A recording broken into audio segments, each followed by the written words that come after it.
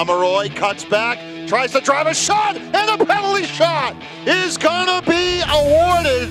Pomeroy was a dangerous slide tackle, and a yellow card has been given to Duff Bedrosian less than a minute into the first half.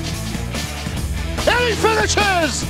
Matthew Chow puts it home, and the Bears are going to take a 1-0 lead on the penalty kick goal in the 46th minute.